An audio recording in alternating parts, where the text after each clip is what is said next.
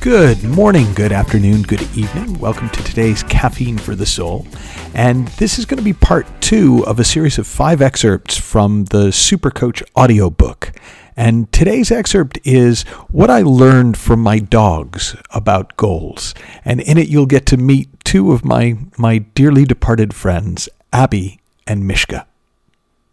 When my kids were young, we had 2 dogs, Mishka and Abby, who had very different personalities.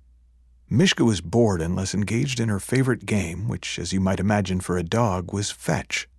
You would take her bone and throw it as far as you could, and she would chase it as fast as she could. Then she would bring it back to you and beg you to throw it again. She wanted to play fetch continually, and I occasionally speculated that if I let her, she would keep chasing that bone right up to the point where she collapsed of physical exhaustion. I called Mishka a goal dog, because her behavior was similar to what I saw in compulsive goal setters. They continually set goals in every area of their lives, driving themselves forward relentlessly toward the ever-receding target of making it. They rarely stop to consider what they would do if they did make it, and those who do succeed, at least by society's standards, often find themselves bored and empty until they throw themselves back into the fray. Essentially, compulsive goal setting is like playing a game of fetch with yourself. You throw the bones as far as you can, set the biggest goals you can imagine, and then chase after them with hyper-focused attention and continual action. The problem comes when your happiness and self-worth are attached to the bones. For most compulsive goal setters, their sense of well-being comes from how well they think they're doing. And since they're constantly raising the bar on what success and making it mean, they're never doing well enough to feel happy and worthwhile.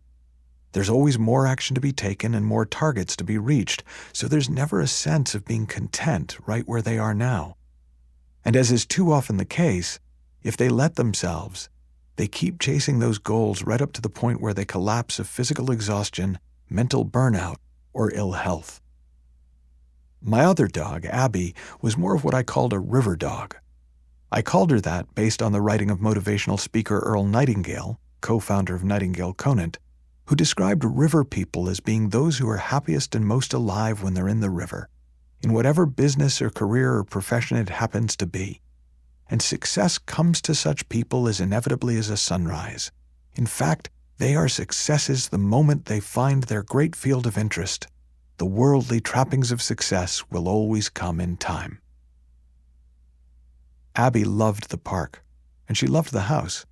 She loved going for a run with my son, but she seemed equally happy and content to hang out on the sofa with our cats. In fact, wherever Abby was, she threw herself into the mix without ever seeming to need things to be a certain way. Bizarrely, the one game Abby would almost never play was fetch. You could throw her bone as often as you liked, but unless you went and got it yourself, it would never be seen again. When it comes to us human beings, I think of these 2 approaches to life as being less about personality types than levels of understanding. If we think our well-being is dependent on circumstances, there will always look better than here, and we'll be on a constant journey toward ever greener shades of grass.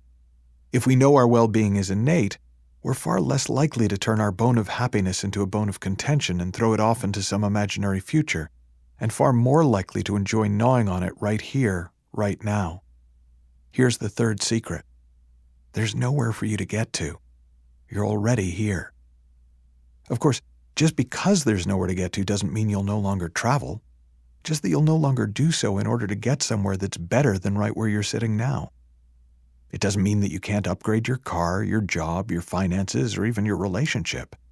It just means that if you do, it will be because you want to, not because you think you have to or you should. This idea can be disturbing at first to people who feel that the next big thing is continually just around the corner. But if they sit with it, most feel their shoulders begin to relax as their experience of the present moment deepens. For instance, I worked with an executive named John who adamantly refuted the idea that there was no inherent goal in life. Rather than get into an argument with him, I showed him a cartoon I'd found in a magazine of a business executive in a suit running on a treadmill with a dollar bill attached to his forehead, just out of reach. John didn't find it remotely funny, but I could tell that it triggered some sort of insight inside him. Before our next session, he sent me this quote attributed to the comedienne Lily Tomlin. "The trouble with the rat race is that even if you win, you're still a rat." So in the next podcast, we'll go from talking about dogs to talking about hedgehogs. And we'll go from talking about goals to talking about wisdom. For today, if you want to learn more about the book, including how to get your copy of the book or audiobook, go to michaelneill.org/supercoach. Until next time, have fun, learn heaps, and I'll talk to you soon.